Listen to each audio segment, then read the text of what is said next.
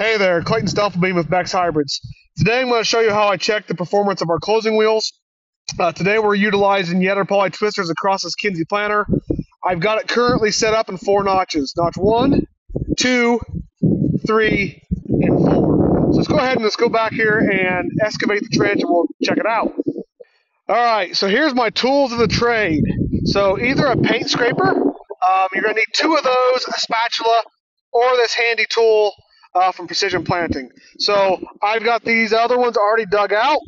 We'll go ahead and we'll dig the 4th one here. Take that paint scraper and we're going to insert it into the trench, and then we're going to dig away from that with whatever tool you have. So let's go ahead and we're going to dig away here. I like using this precision tool to dig away from that. And what I'm doing here is by placing that in the trench, we're going to keep our profile as I pull this paint scraper out. Okay, so I pulled that out here, and now notch number 4. It's really firm. I want to make sure where the bottom of the trench is, it's not over compacted. This is firmer than I would like. If I had more moisture here, we'd be over compacting right around the seed. Notch number 3 is not a whole lot different here. What I see here, the biggest difference is here, excavate right here,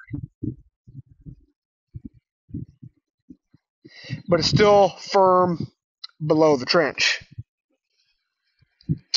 Notch number 2, right here. Use a seed finder again. There we go. It's more like it. We want to have some oxygen in the trench to be able to pull that apart like that.